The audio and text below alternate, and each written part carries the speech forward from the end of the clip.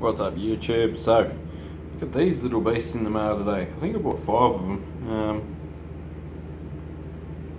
Only marking on the board is XY016. What they are is a low voltage step up converter, adjustable step up converter. A little tiny little bloody focus. Little brass screw there anyway on the little blue potentiometer. So let's see what, if anything, happens when we power it up. I'm just using a USB power bank. Okay, so no lights or anything on it. Hopefully the power bank will stay on, because a lot of the power banks turn off when you, yeah, like that. 100% true to form. A lot of power banks turn off when you don't have any load on something. So we've got the multimeter out. Let's see if we can at least short the thing out before you do anything with it. Wow, that's got 14 volts as an output. 5 in, 14 out.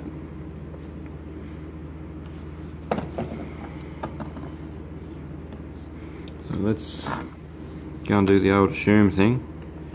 And assume that you got to turn this clockwise. Damn it, I don't think the screwdriver's even small enough. Oh no, here we go.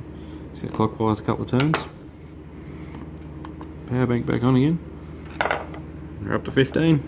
Let's see what she goes to. Now you're probably thinking, what are you gonna ever use a little step up like this for?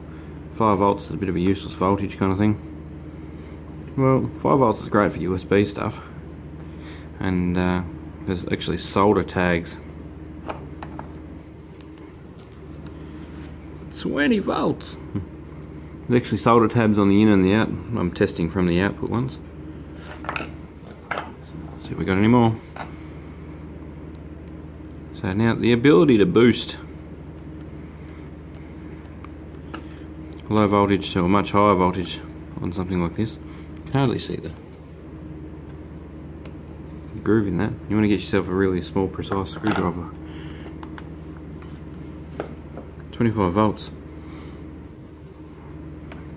So if you follow the channel, you remember I just got hold of a great big sealed letter, oh not sealed, semi-maintenance free big tall prismatic lead acid batteries, and there's 6 volts worth of them. There's 3 big 2 volt cells, which could quite possibly be really high amp hours. We're going to do a bit of a load test and see what kind of wattage we get out of the other side.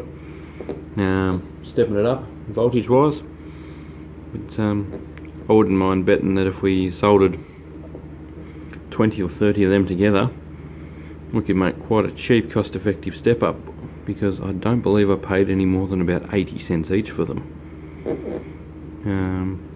And they're completely variable.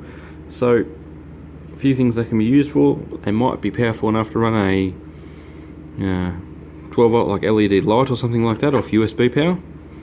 We'll have to see. If you get a couple hundred milliamps out of one,